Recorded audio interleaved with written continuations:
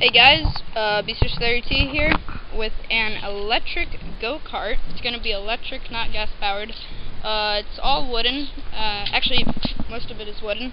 I have metal steering in the front from an old ped car type of thing. We have a seat here, which is mounted from 4 planks of wood and another plank of wood on the top as a seat. The braking which we put on, I put on, is pretty good. I still haven't tested it, obviously, because there's no motor there, but because I still have to get the motor and I still have to put the steering wheel on the front. But the braking here works as a pedal, so when you brake, it pushes this lever down, which creates friction on the wheel, which slows it down. You can kind of picture that, like that. You can kind of see how the wheel locks up as I'm going forward. But yeah, braking system's very ghetto-like, as you can tell with the PVC here and the U-bolts and everything there. But anyway, and then we also, my friend and I, we also put a this fake little propane type of tank here to make it look kind of cool with the tubing. Looks kind of cooler that way. I'm gonna also be painting this whole thing black. I mean, not black. I'm gonna be painting it red and black. So the base is gonna be all red. The planks are gonna be black. And yeah, the place I'm gonna mount the motor is gonna be on the back here. If you can kind of picture that.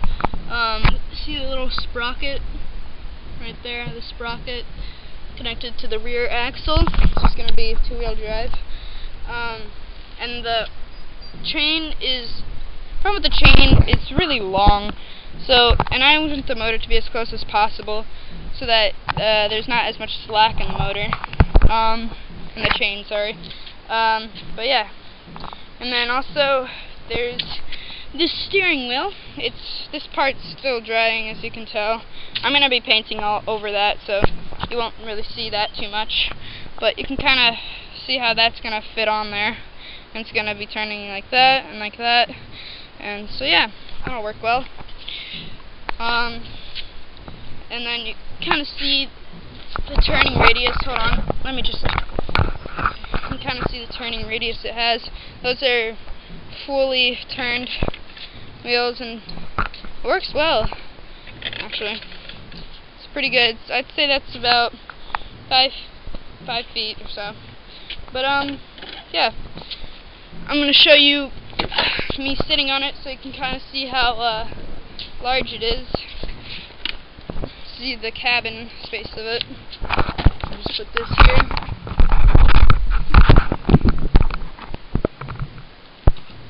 Okay.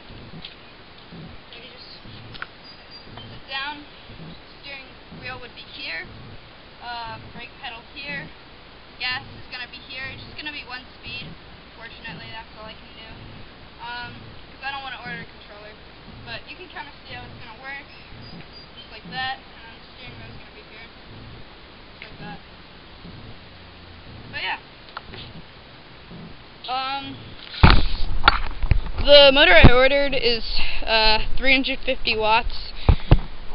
I got it from eBay.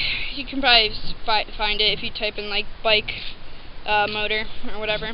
I'm going to be using 48 volts from a two eZip 750 batteries. I mean, yeah, two. It's actually going to be 4 because the eZip 750 batteries are 2 in each pouch. But yeah, so it'll probably go at least 15, if not more. But we shall find out. I'll post a video soon, in about 2 weeks or so, or maybe 1 week. Once I get my motor, that is, and the other battery. But yeah, stay tuned. Thanks. Bye bye. Beasters32 signing out.